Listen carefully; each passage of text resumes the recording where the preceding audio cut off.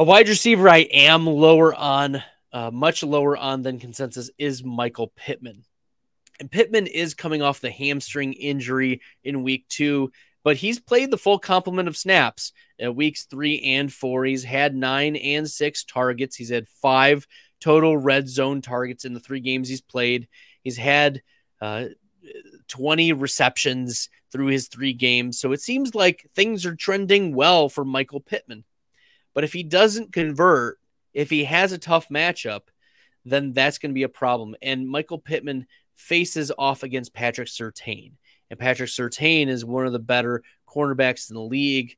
If we look at who Surtain has shadowed, and Surtain shadows about 70% of the time. The only time he didn't was against Nico Collins.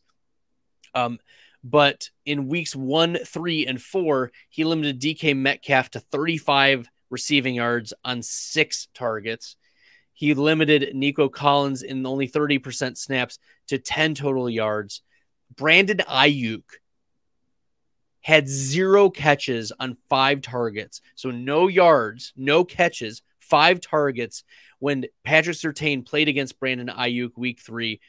And then week 4, Devontae Adams had 7 catches on 12 targets for 61 yards against Patrick Surtain. 4 pass breakups. This is a significant downgrade from Michael Pittman.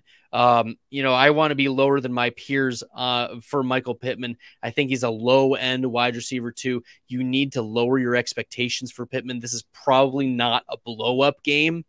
They're going to have to find other ways to move the ball, and that whether that is through Alec Pierce or through Mo Alley Cox or other Nyheim Hines, if this is not going to be a Michael Pittman blow-up game, right? We always have to hedge that Michael Pittman is still a very talented wide receiver, which is why I don't want to completely zero him like how Brandon Ayuk got zeroed week 3 against Surtain. But Michael Pittman is facing a tough matchup. So let's temper expectations going into week 5 for Michael Pittman.